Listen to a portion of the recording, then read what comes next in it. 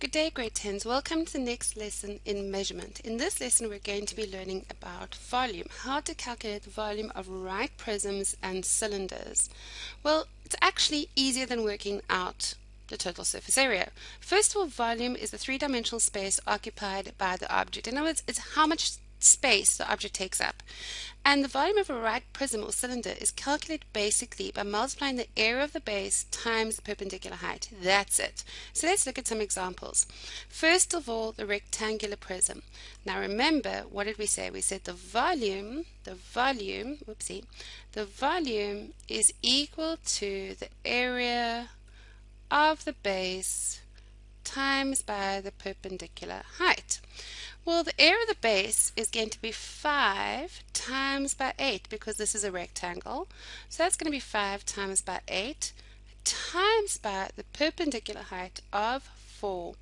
So 5 times 4 is 20, so you've got 20 times 8, and 2 times 8 is 16, so that's 160. And remember, volume is cubic. How do we know that? Because if you think about it, we're multiplying centimeters by centimeters by centimeters. So therefore we've got centimeters times centimeters times centimeters is always going to give you centimeters cubed.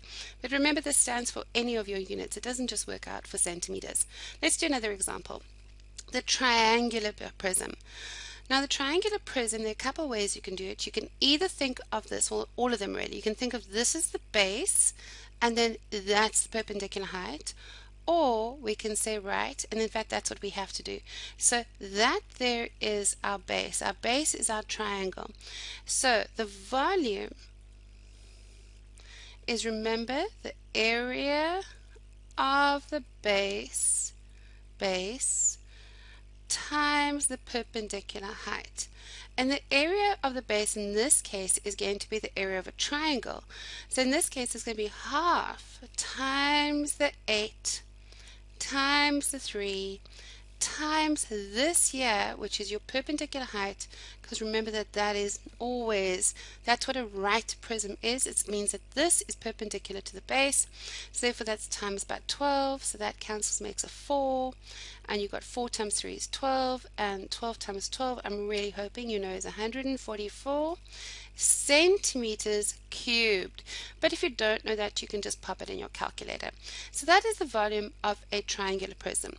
Let's look at a cylinder. Now the cylinder is much easier to work out the volume than it is to work out the total surface area, because remember that the volume again is just the area of your base times your perpendicular height, and in this case the area of the base is a circle, so that is going to be pi r squared times the perpendicular height, or you can write it as pi r squared h.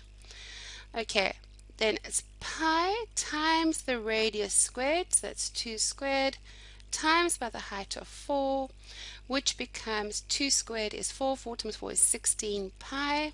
And then to get a more accurate answer, or just a more usual answer, we can pop it in our calculator. It would be 16 times, and that is shift pi, equals 50.27.